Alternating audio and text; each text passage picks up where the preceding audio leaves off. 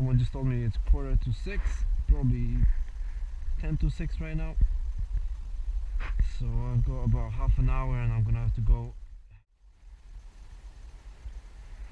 I know there's a lot of pike in here, so I'm hoping for one before I go home. Come on. At least one. Haven't caught a pike this year. Last year I was here with my cousin, and then I had the first time I had some on, the second time we came here I had some on. I caught a few trouts this year for the first time in my life actually. If you've seen my other video, go check. If you haven't, just go check it out. Give thumbs up and subscribe if you can. Much appreciated. The only thing about this spot is there's a lot of rocks. It's easy to get snagged. Exactly. Oh, got it. Alright. Oh my days.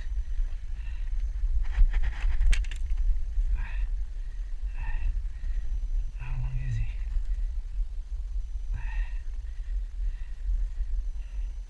59 centimeters. Not bad. I'm gonna release him. It's not a big one. Always something, right? Come on.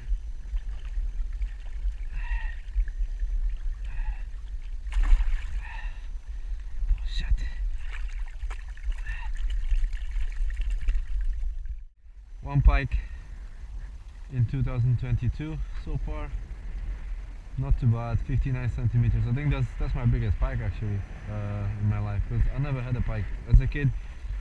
My dad used to fish with spinning rods and stuff. I would fish mainly for roach, bream, carp, rudd, tench, perch and things like that.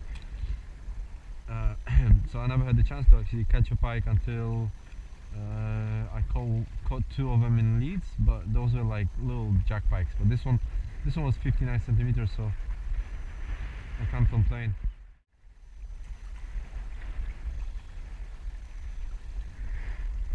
Last cast.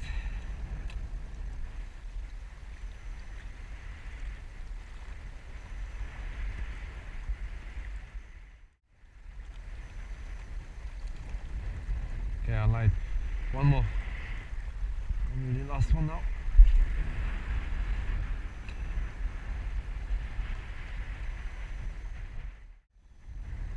Okay, time to go.